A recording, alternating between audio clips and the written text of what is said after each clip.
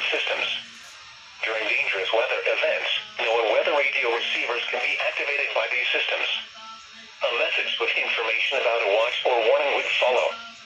Tests of these systems are normally conducted by the National Weather Service between 11 a.m. and noon each Wednesday. If there is a threat of severe weather, the test may be postponed until the next good weather day. Repeating, this was a test of the specific area message encoding and tone alert systems.